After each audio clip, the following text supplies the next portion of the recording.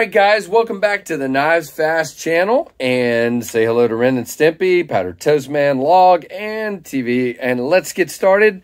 So we have a TRM knife, the TRM Atom in front of us, and this is not a review. So if you're looking for every little spec, which I will give some, if you're looking for every spec, you might want to go back and look at my original TRM Atom review, which I can put the link up here, but you know, I'm just not going to give every spec here. I just wanted to show this is the one that I purchased at Bladeshow. Comes in this really cool box. You have the warranty card, and you have look at that, I didn't even realize it was a separate neat. Thank you for the purchase. Visit our website and use this code. Well, look at that. I got a free shipping thing in there, and I didn't even realize it. I need to keep that out.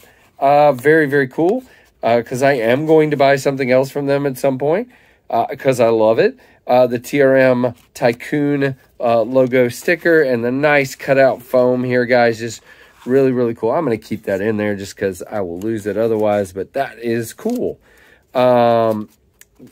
Nice. And so in the box, it tells you have the Atom liner lock in the Tidal Wave G-Carta. So that's what I kind of wanted to focus on. So let's just get some of the specs out of the way.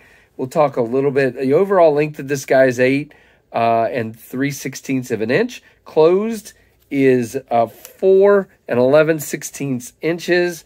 And it's only 0.39 blade thickness, which is just crazy. The weight is only 3 ounces, and CPM 20 CV on the blade. Full flat grind, well, high flat grind, I guess you'd say.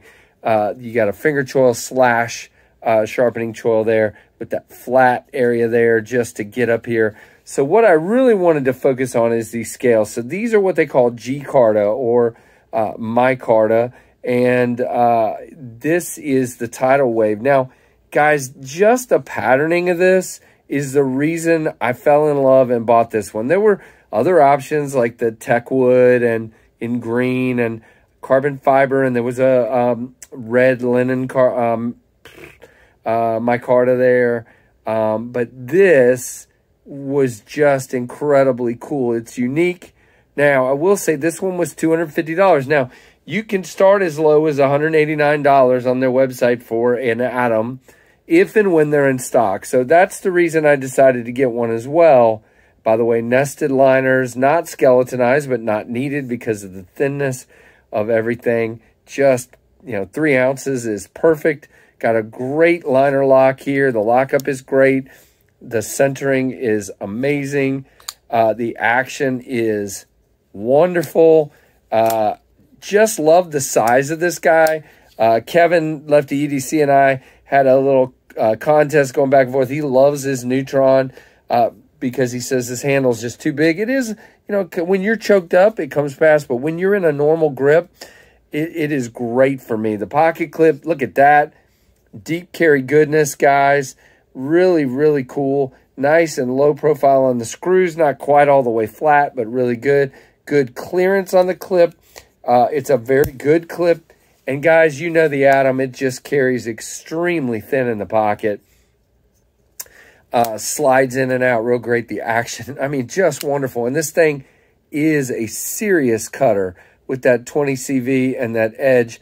By the way, I learned at Bladeshow that their edges are done by Demco, which is really stinking cool. So I thought that was really cool. So just check out that Gcarta, guys. You can see the individual strands of the fabric, the weave there, and that is just beautiful to me, and I just really dig it. So again, I said this wasn't going to be an in-depth review, just kind of an overview. Just so well done. No issues whatsoever with mine so far, and I've carried it quite a bit since I came back from Bladeshow. I love those barrel spacers. The design of that just looks so nice. You do have the collar here that's good. No jimping up here, but you don't need it. Just a great little EDC and a great work knife, in my opinion. Really dig this guy. Again, it was $250 in this configuration with the Gcarta in the Tidal Wave. And they also have the Mexican blanket one that I've seen. I'm not sure if that's a TRM one or an aftermarket, but anyway, look for that. What I wanted to say, guys, is I think they're going to have another round of these coming. I know they're working on having a full drop instead of the drips that they've had of shadows, and I know they've been having quite a few more neutrons lately. So for those of you that have been frustrated in the past because you can't get one, I think there's more coming. They're really trying to do that, and at some point I really want to get a shadow. I got to handle one at NAB, at Bladeshow. NAB is another trade show I go to from time to time. Don't worry about it, but this guy is awesome, and when I saw it, I knew I had to get it. Marianne was so awesome, so good to meet, and really, really cool knife. So, guys, thanks for checking it out. Let me know what you think. I know some people have not liked the scales because of the color. Hey, I like it. But let me know what you think. Give me a thumbs up as well. And, guys, thanks so much for all your support. If you're subscribed, I appreciate it. If you're not, please consider it. Lots of new content coming your way very soon. And thank you so much for watching the Knives Fast channel.